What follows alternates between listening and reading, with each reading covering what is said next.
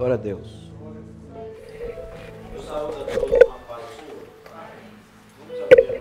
I'd like to greet all with the peace of the Lord. Let's open our Bibles to Matthew chapter 21st. Matthew 21st, verse 6.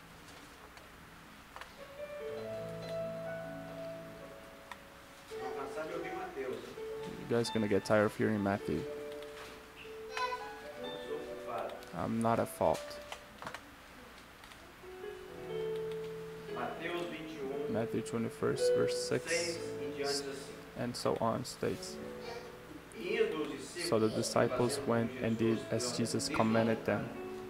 They brought the donkey and the coat, laid their clothes on them, and set him on them. And a very great multitude spread their clothes on the road. Others cut down branches from the trees and spread them on the road. Then the multitudes who went before and those who followed cried out, saying, Hosanna to the Son of David. Blessed is he who comes in the name of the Lord. Hosanna in the highest. And when he had come into Jerusalem, all the city was moved, saying, Who is this? So the multitude said, This is Jesus, the prophet from Nazareth of Galilee. Then Jesus went to the temple of God and drove out all those who bought and sold in the temple, and overturned the tables of the money changers and the seats of those who sold those. And he said to them, It is written, My house shall be called a house of prayer, but you have made it a den of thieves. Then the blind and the lame came to him in the temple, and he healed them. But when the chief priests and scribes saw the wonderful things that he did, and the children cried out in the temple and saying, Hosanna to the Son of David, they were indignant and said to him, Do you hear what these are saying? And Jesus said to them, Yes. Have you never read out of the mouth of the babies and nursing infants you have a perfect praise? The church may be seated. Brothers and sisters, we're talking a lot these days about one of the last actions of Jesus in this earth, and it's connected to one of the last actions of the church. In this chapter 21st, we are going to see the last time that Jesus entered in Jerusalem. He already went in before, many other times. But what do you mean? Well, he always fulfilled the laws. Ever since he was little, from Jesus' parents, always attended to all the invitations and the feasts, and went to the temple many times. But Jesus, many times, he went in Jerusalem. But this time was completely different, because this last entrance of Jesus, he was fulfilling the prophecy ever since in Zechariah, the prophets, which stated that the Messiah would enter in Jerusalem. And so that's why I said this entrance was the one that fulfilled the prophecy. And here it gives a start to the last week of Jesus in earth. Saturday he was in Bethany.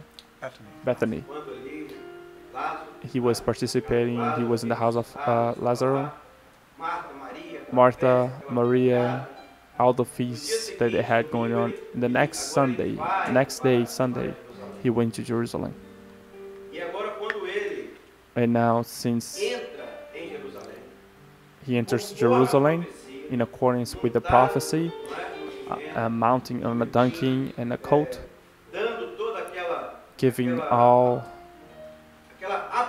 that presentation of humbleness, of peace. Jesus now he's received something that never had happened before. Jesus now prepared the disciples.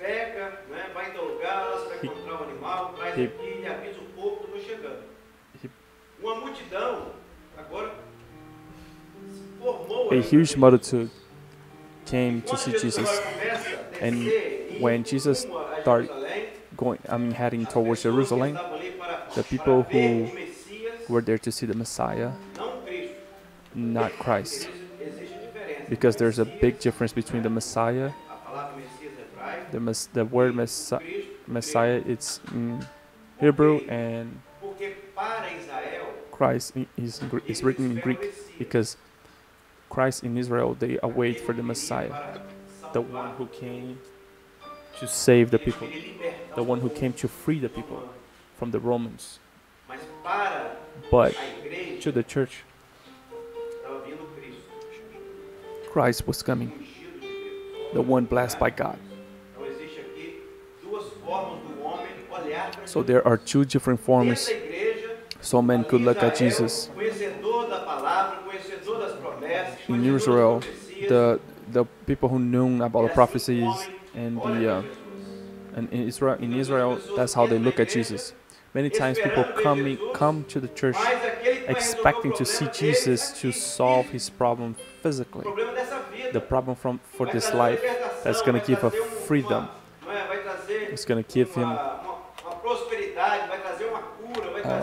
prosper, a cure. Many are like that, awaiting Jesus, the Savior, the Messiah, but the one who's going to save man so he can continually have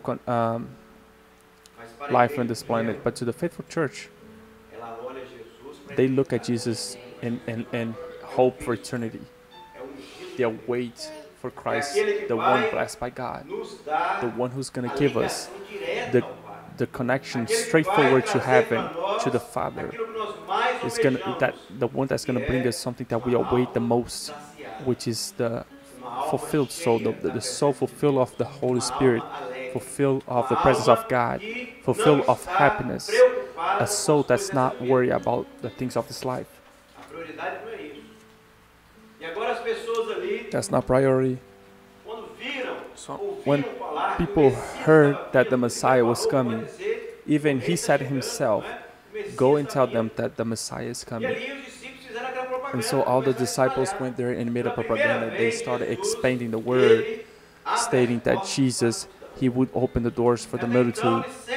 And so until then, he was always there. People were following him. He was deviating sometimes. But now, he had to go there and face it because the prophecy had to be fulfilled. So Jesus, he went towards Jerusalem. People were cutting trees, cutting the leaves and putting throughout the path so Jesus could pass in there. People were taking their clothes and putting on the floor just like an artist. They were putting leaves on the floor so that he may not touch the floor, like a huge reception, like Hollywood style, something that was of high quality.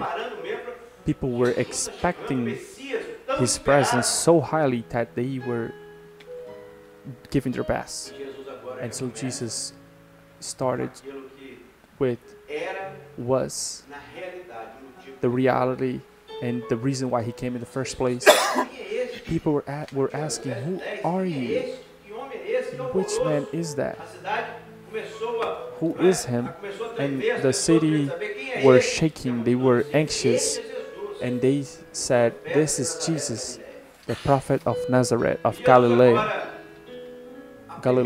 And the first thing that Jesus did was going straight forward to the temple. And on the temple, Jesus went there and he started to put everything in order. People were thinking that he was going to meet Pilatus or get satisfaction with the Roman emperor. But no, he went straight forward to the temple. And so Jesus start to show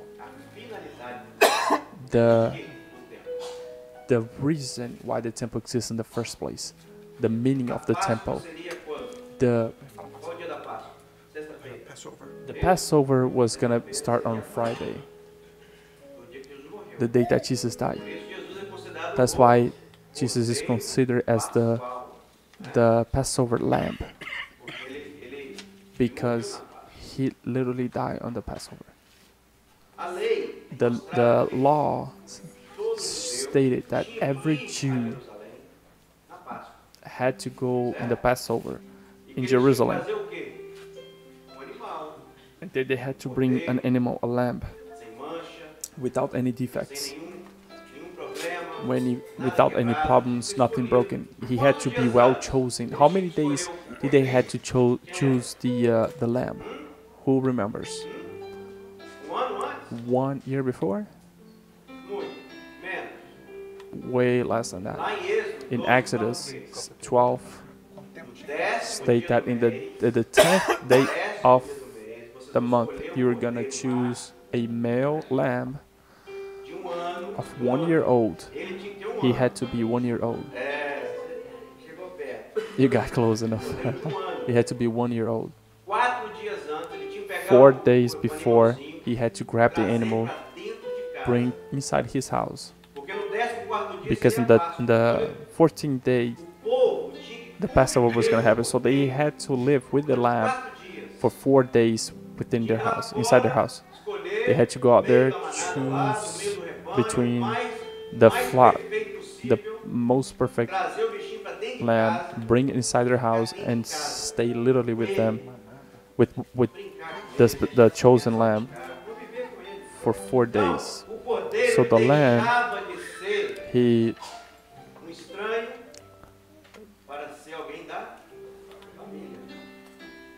changes from being someone strange and becomes part of the family with the moment that he lives there for 4 days. That's what Jesus needs to be for us. He cannot be a stranger. He has to be someone that we have intimacy. He has to be someone that we have within our lives, with inside of our house. The kids has to play with him and do what we usually do when we have intimacy. The things that we usually do. We need to have contact. Our children, they need to learn how to recognize the lamb, how to grab on his tail, push, and play around with it. Our children, they need to have that experience. And those things, the parents, they have to teach. They have to do it. And how do you do that? You have to pray. Teach him how to pray. Teach him how to read the Word. Teach him how to seek the presence of God, how to consult the Word of God. Teach him, like, oh Lord, I need something. I mean, Dad, I need something. And the father goes like, let's consult the Lord. Let's see what the Lord says. Oh, there's going to be a feast from a friend of school. Teach him how to consult the Word of God. Do you want to go? If the Lord say that you can go, then go. But first consult the Lord. Seek him first. If God says no, it's no, then. We need to have that intimacy with the Lamb for 44 anos. Falou 4. Why did Jesus went to the temple and put everybody to run?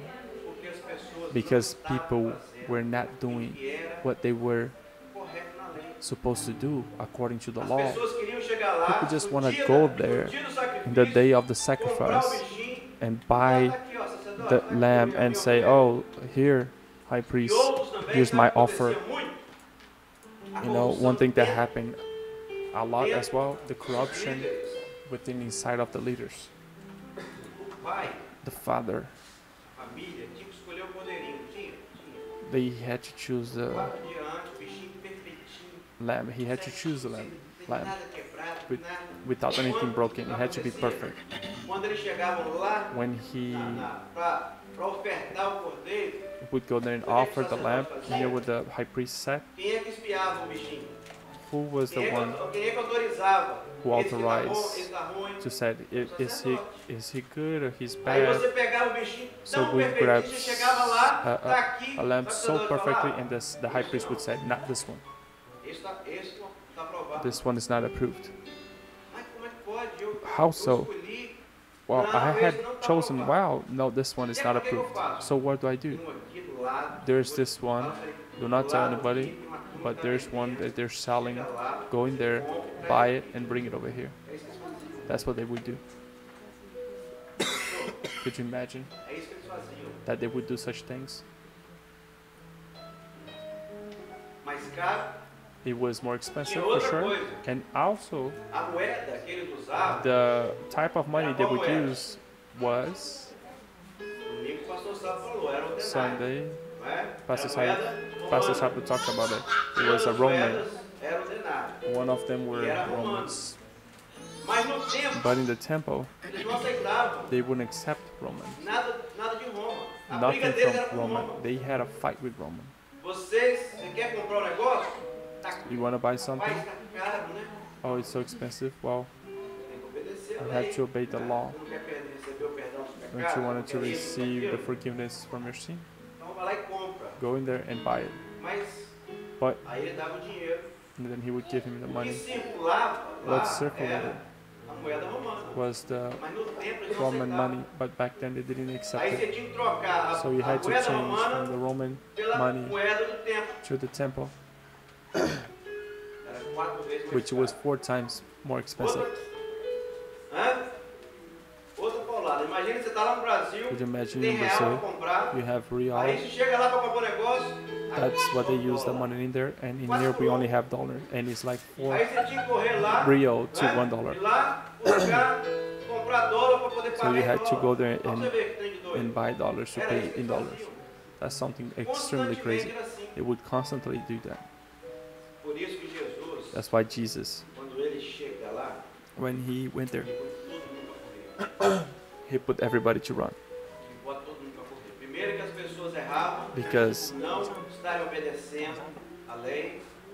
Because they weren't obeying the law, and also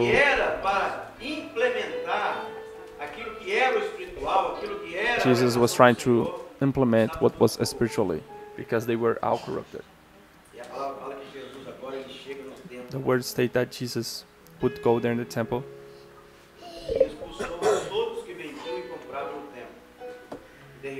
and he would kick all of them out. Every negotiable ways that he could do in the temple, Jesus literally put all those things out. And he said, in my house it will be called the house of prayer, but you all have converted to thieves.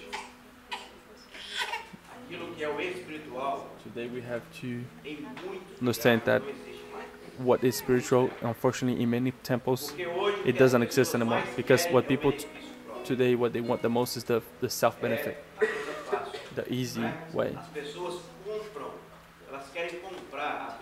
They buy their blessing. They want to sell blessing. That's completely wrong. The temple of God, or life with God, has to be in a spiritual ambience. That's why people get frustrated, because they come to church with the intention, with a human intention, and they come here and nothing works. So they get upset about it. The same people that wanted the Messiah, the Savior of Israel, was the one who also said, crucify him, we want Barabbas? And nothing got solved. One more.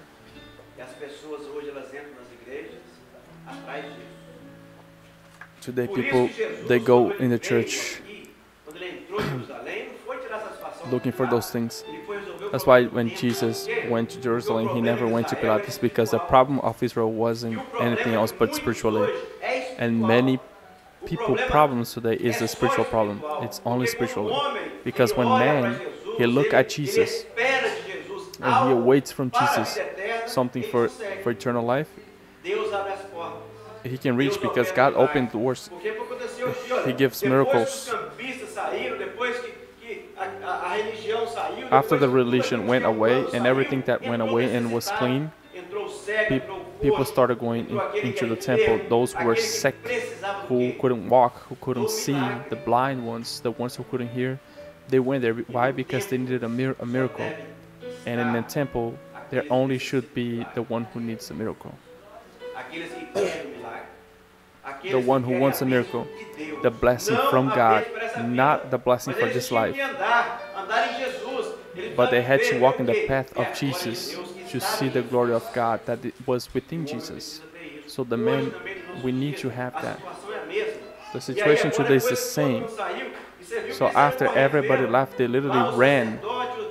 Even the high priest, nobody put him to run, because when Jesus comes in, where there's corruption, where there's the wrong, he literally put the right thing on. He take possession of what is truthful. And you will know the truth, and the truth will free you. That's why, brothers and sisters, today our worriness is to have a place where the Holy Spirit is being poured out. We cannot at any time have something that is simply a meeting and stuff that we're doing by obligation. Or if I don't do it, the high priest is going to go there in my family and do this and do that, and I'll be looked in a bad and wrong way. No. The one who are serving God, they need to do that with their open hearts, with the disposal, not for man but for God. When you have your heart open to Jesus, the Holy Spirit enters and he starts to operate. He starts to transform. He starts to ministry and transform and take away anything that is not for eternal life, and he starts to operate within our hearts. The church, the children and all the ones that went there that were sick, they were cured.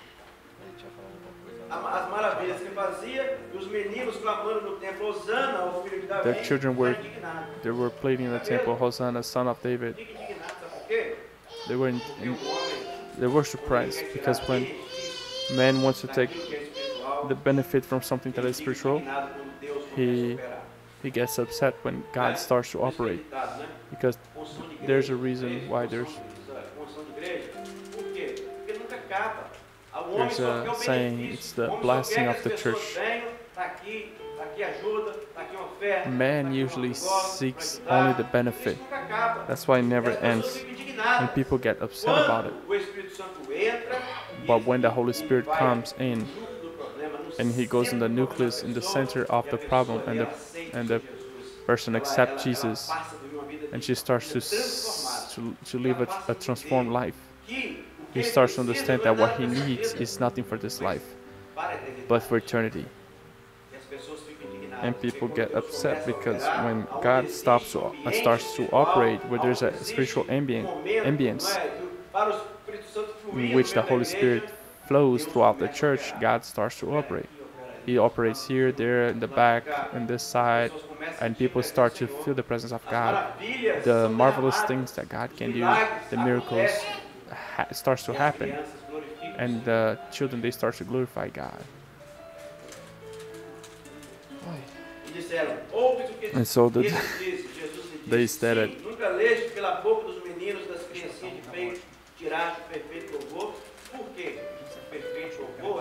the perfect praise is the one that is accepted by God. It's the praise without interest, without looking at the benefit. Is saying, God, I'm grateful for everything that you have done in my life. I glorify you, God, for the doors that you have opened, because if it doesn't open, it's all good. I'm gonna glorify Him anyways. That is the praise, the perfect love, the perfect praise, the humble praise to God. And at the same time, God operating throughout our lives, we need to have this within the church. We are here for that. We are here to be instruments in the hands of God. God called us to do His work.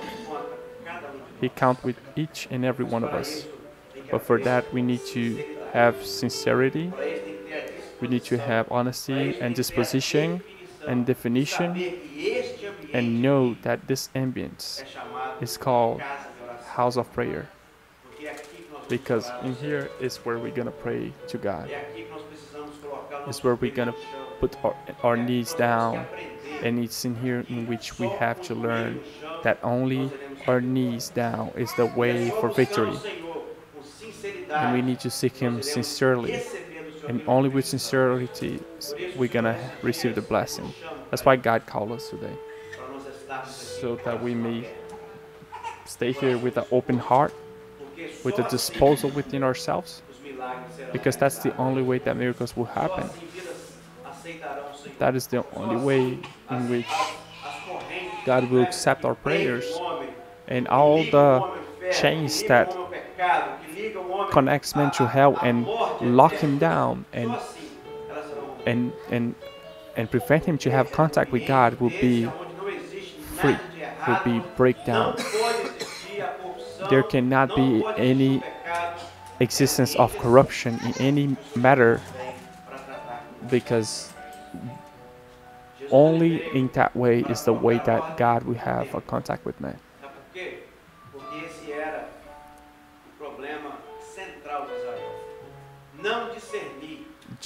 Israel had a big issue with discerning what was spiritual, because they knew the word, they knew the promise, but they didn't knew how to discern the moment that they lived. They couldn't do it. And many people do the same thing today. They still the same way. Because man will never be able to say, God, they stole my dresses. I'm here. I do not have any dress. I don't even know how I got here. There's no argument. There's no just way to argue that. It is our mistake. If God is not operating throughout our lives, it's our mistake. It's not Roman. It's not Pilatus. It's not the soldiers of Roman. The mistake and the error was made by the spiritual leader for not discern the Christ, the Son of God. So that's why God He always come and fix us when we have an issue, when we have a failure. He comes, He shows it, and He reveals Himself. And so we need to have the correction. That's why Jesus went straight to the temple, because Israel had a huge failure. That's why today God is also showing that for us, because us in this last moment we cannot fail, because we have the scriptures. We have the bad experiences, we have the good experiences, we have the bad examples and the good examples. But yet today we still have people that are in this doing the same mistake over and over again, not understanding the prophetic moment that we live. Isn't that right? The church of the last time, the salvation should be something extreme, because the Bible shows everything. When people they come to the church, they hear what is the truth, something that is a shirt of the right thing, something without any mask, anything to faking it. No, today the churches, they were supposed to be completely full. Why? Because we have everything to make it happen. But the people of God today, they have all the tools to make God happy, but unfortunately, what we see is the opposite. The leaders forgetting the spiritual, and hiding the spiritual and exposing the self-benefit. It's a big mistake. But the Lord has given us this opportunity, and the Holy Spirit talks straight to the man's heart, and He insists with man because the salvation is for all. And ever since the church was here and still here, the salvation is still available for all of us. But that's why we need to have a spiritual ambience, the house of prayer. And our prayer, it should be, God, give us an ambience which is spiritual, an ambience in which the Holy Spirit has freedom to visit, to operate, to touch our hearts. So may God bless us.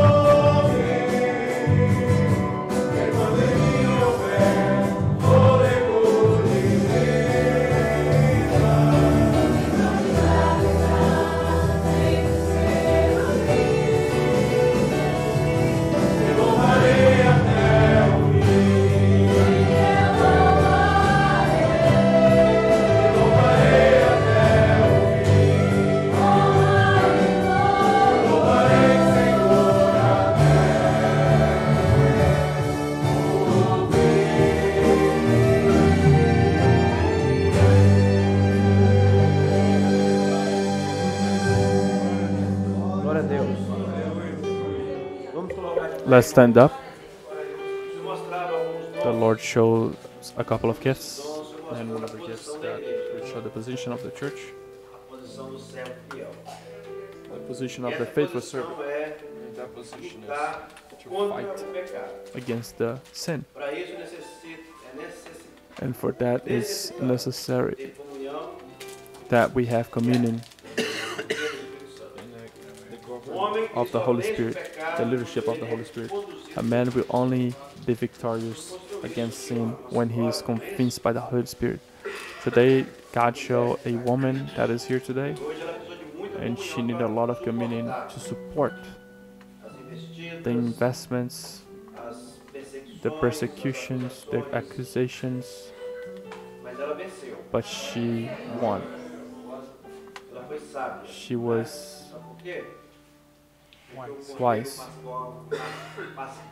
because the lamb was with her. It's a gift from God. When we have Jesus within our lives and we have intimacy with Him, we always have the operation of the Holy Spirit. When He begins to be a intimacy and not a stranger, that's when we will have more communion with God. The Lord also showed a woman with the heart that needs to be open, not for the world, but for Jesus. To have disposition for what is for this world is not good. We need to have intimacy with eternity. Amen. The closer we get to God, the more victory we will have. Let's have a word of glorification to the Lord. Lord, we glorify you. We thank you for your word that has been revealed, that came straight to our hearts. We glorify you, God, because it's good to serve you, because we serve a God in which is marvelous, in which is the great I am. God, we glorify you for your love.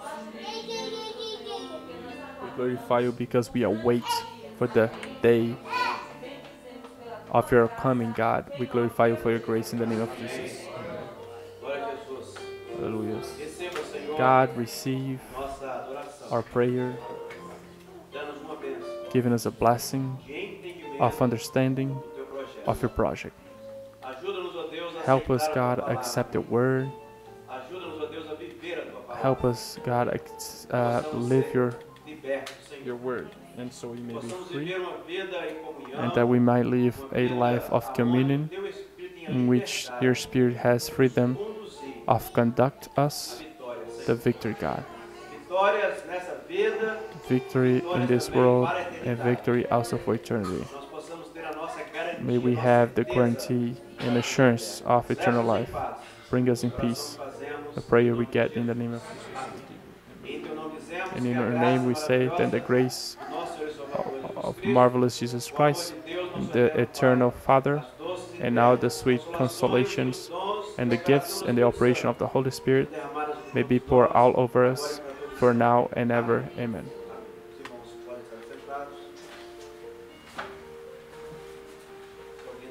If anybody wants prayer, we dispose ourselves. And let's remember about the seminar and the 24th. We will have a special service at 8:30 a.m. We also should get prepared for this service. This will be the service in which we'll preach and will be transmitted to all the church and all those who does not know God. We greet all with the peace of the Lord.